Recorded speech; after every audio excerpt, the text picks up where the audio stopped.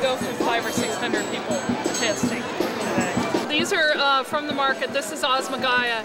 He's kind of the tomato guru here at the market. I grow tomatoes extremely well. And why is that? I don't know. I've won the little tomato contest thing here for many years. I have no idea why.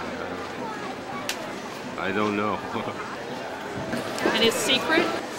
Luck. He brings really ripe tomatoes to the market. This is the Great Tomato Taste-Off today, and it's an annual event.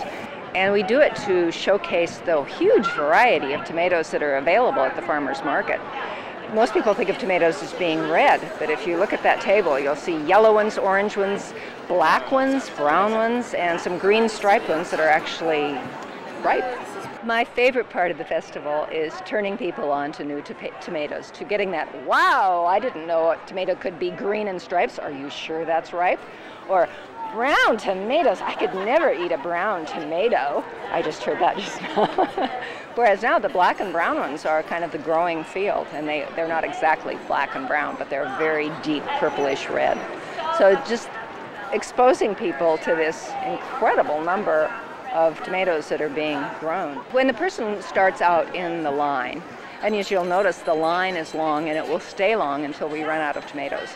If we do, we provide a pencil and a rating sheet, not exactly a rating sheet, but a list of all the kinds. And then they just go through and taste one after the other and mark down on their rating sheet which ones they prefer. I like that one too. Check that one off.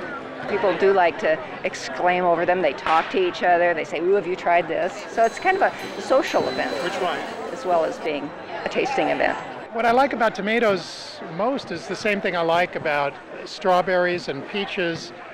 It's that they're here for just a part of the year. They're a wonderful treat. That's appropriate to this time of year.